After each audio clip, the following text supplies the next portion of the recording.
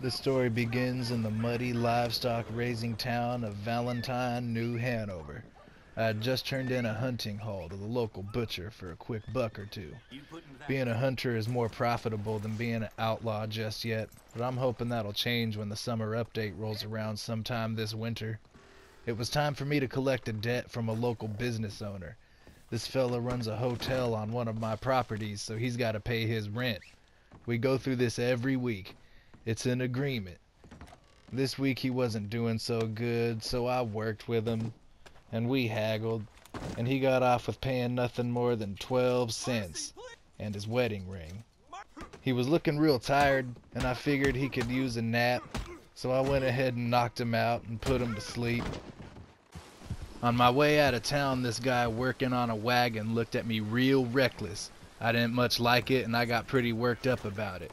I asked him what his problem was, and he ignored me, so I got even more worked up.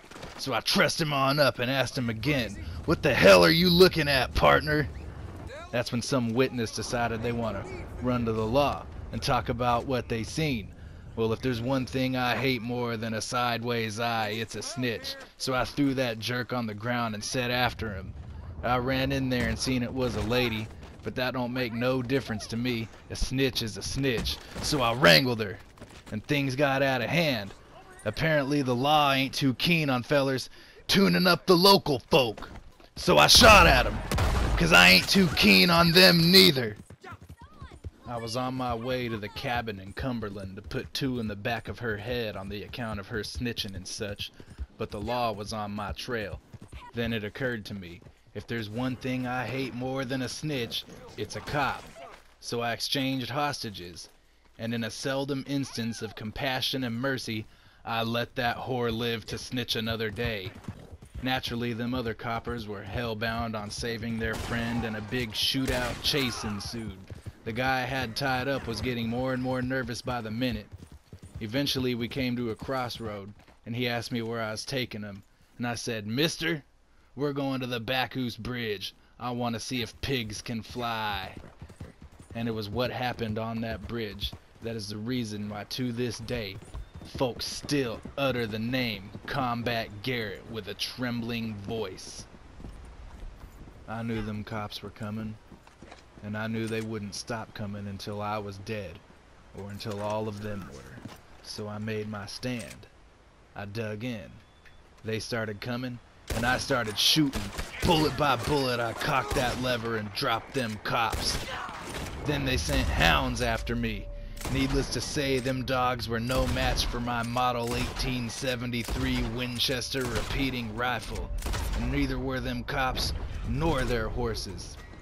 And when the smoke cleared, I seen just one cop, brazen and brave, running across that bridge, wielding nothing but a knife, and I admired his grit, but that didn't change nothing. I tied him up, and I told him I guess today we're gonna be making two pigs fly. I took advantage of a break in the fighting to run his pockets, and then I did what I come to do. A miscalculation on my end meant that he didn't fall as far as I planned on. Oops. But that's okay. The second guy did, and his scream echoed through the canyon all the way down. It felt good to settle a score, I mean. More cops were coming. Not enough to keep me pinned down, so I knew I could leave on the other side of the bridge whenever I wanted. But not before I did some more killing. Another brave lawman charged me on horseback, but I put the rope on him. I figured I'd throw him off this bridge in front of his friends and brothers, and I did just that. The last living cop was forced to watch in horror as his friend plummeted to his death right before his very eyes. That's when I started hollering at him. I says, "My name's Combat Garrett. I'm the leader of the Long Riders gang. We're the griefin'est griefers this side of West Elizabeth, and coming after me's gonna bring one thing and one thing only, and that's death." I fired a warning shot in the air as he cowered off, and then I took my leave. I rode onto that bridge hunted and on the run, and I left it a feared legend.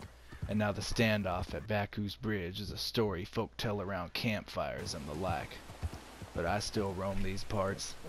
Many men have come after me either to claim my bounty or claim revenge, and just that many men are dead.